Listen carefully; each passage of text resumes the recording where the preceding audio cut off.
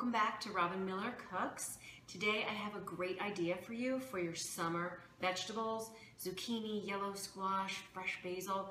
Great idea for a summer casserole. I know that normally when people think of casseroles, they think of heavy winter dishes, but this summer casserole just kind of celebrates the season, and it's fresh and it's light and it's fun, and the whole family's gonna love it. You can serve it as a main dish. You can serve it as a side dish with grilled steak. So I'm gonna show you how to do it. So get to your garden, get to the market, get the ingredients, and we're gonna make a summer casserole.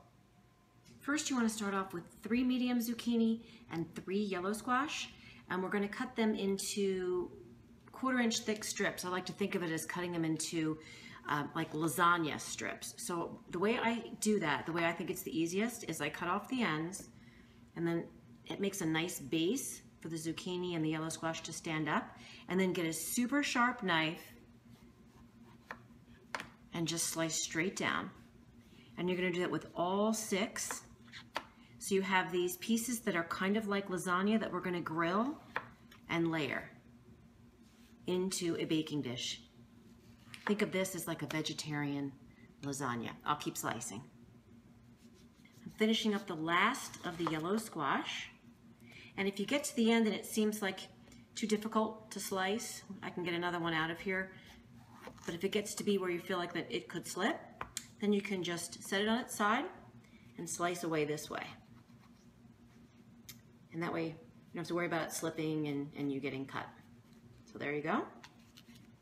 Perfecto. Now we're going to get these onto a hot grill pan and get them golden brown on both sides, and they'll get nice and tender and easy to work with. Follow me to the grill. First, get your grill pan nice and hot, medium high, and coat it with some olive oil cooking spray. Get it nice and coated, and then we'll start adding the zucchini and yellow squash. Just add the vegetables right to the hot grill pan, and as you can see, we're going to run out of room, so work in batches for this so you don't crowd the pan. You want every piece to get golden brown on both sides. So we'll start there. And we're going to season with salt and pepper as we go. Look how beautifully golden brown these are. Isn't that beautiful? And the grill marks add flavor, especially if you have a well-seasoned grill pan. Now I'm going to just season this side with salt and pepper. And we continue to go along, just putting these aside. It's okay if they cool down, because we're going to put the whole thing together as a casserole and bake it in the oven. And we'll just keep cooking away. I moved the camera a little bit so you could really see down in. Let's get some more zucchini in here. Just line them up. I'm on batch number 3 now.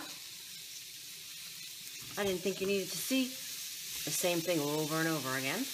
There's batch number 3 going in. Season with salt and pepper. And the ones that are set aside that I've already cooked I'm just piling them up on a plate, and that way they can kind of steam as they sit here. Here they are. So I'll keep plugging away. All right, I'm taking the last batch of zucchini and yellow squash off the grill pan. Look at that. Isn't that beautiful? There's so much flavor. You could just put this plate out and everybody would be happy. But we're going to take it over to the counter, and we're going to get the rest of the components together and assemble this beautiful summer casserole. The next step is the cheesy layer, which is kind of like, it reminds me of a lasagna layer. So we've got a 15-ounce container of ricotta cheese, part skim ricotta. I like to use a fork. I think it's easier to blend all these ingredients. And this is where another summer fresh vegetable comes in. I have pesto recipes on my blog, but you can certainly buy a refrigerated variety of pesto. So that's about 1/2 cup, 3/4 cup. The measurements aren't a big deal. You can't really go wrong. So fresh basil pesto goes in there. And then I've got some shredded mozzarella cheese, 1 1/4 cups, but I'm gonna save a 1/4 cup for the top. So I'm just gonna put about 1 cup in. Let's see, that's about 1/4 cup, yeah. You can always add more to the topping. So then you just give this a quick mix, and that flavor of the basil that tastes like it came fresh out of your garden, blending with those grilled vegetables, and then we're gonna add some fire roasted tomatoes too. You are gonna love this. So I'll get this blended. This is perfectly blended now, nice and smooth, and I've gotta tell you, the fork really does all the work. So I'm going to grab my baking dish, set the camera up a little bit higher so you can look right down in as I assemble. All right, I've got my baking dish all ready. I'm gonna spray the bottom and the sides with non-stick cooking spray. I use olive oil flavor just because we used olive oil with the zucchini and the yellow squash. And here they are. So I'm going to just arrange these in no particular order into the bottom of the pan, and I'm slightly overlapping them, as you'll see when I get to the other end. Got that camera high, but it sure would be nice if it was just hanging from the ceiling. But I'll pick this up so you can see. And you want to use half, so be kind of generous with the vegetables in the bottom and leave half on the plate for the next layer. So no one's going to see this, but isn't that pretty? Okay, now we take half of the cheese, the ricotta cheese, mozzarella, and pesto mixture and put that right over top. Doesn't this remind you kind of a lasagna? And then just plop that in there and then smooth it out. Half of that. Smooth it over the vegetables. And now, the next layer I am using canned fire roasted diced tomatoes, but it is summer when I'm doing this. So if you have beautiful, I need one more spoonful. If you have beautiful summer tomatoes, by all means, grab those, dice them up, and use them instead. Nothing better than some fresh tomatoes from your own garden or heirloom tomatoes. But here are the ones from the can. The important thing about that is to just drain them if you're using the fire roasted ones from the can. Drain them first through a colander or a sieve. And again, we're using half. I used two 14-ounce cans. So one can goes in this layer and the next can will go on top. So we'll get that down over the mixture.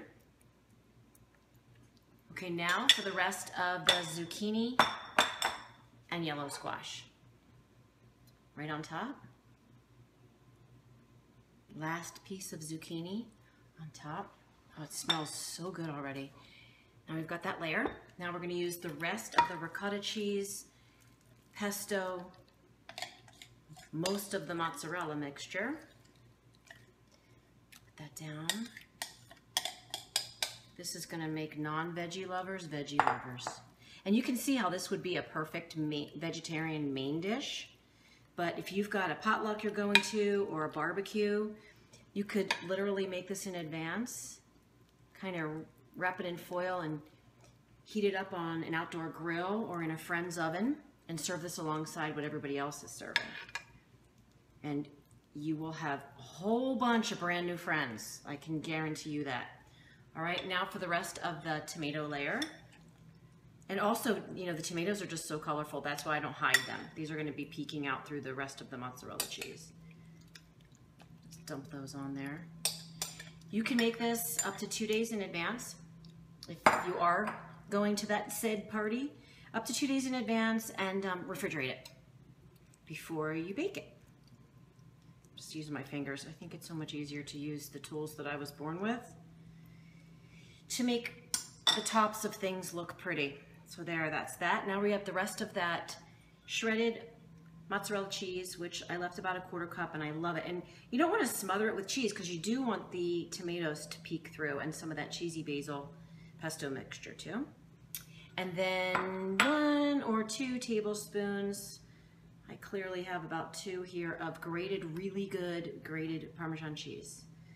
Parmigiano Reggiano, Pecorino Romano would work if you already have a big hunk of that in your fridge, but definitely the trick is to grate it right before you're going to use it so you get that wonderful nutty flavor. So there you go.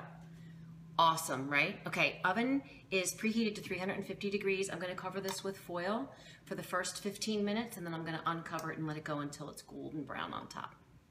Oh my gosh, check this out. Can you see it bubbling? Look at that. That is a beautiful summer casserole with the grilled zucchini and yellow squash.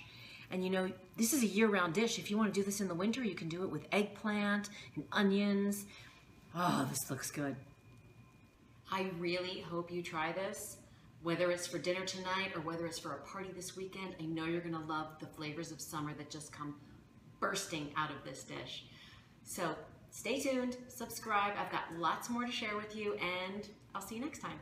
Thanks for watching.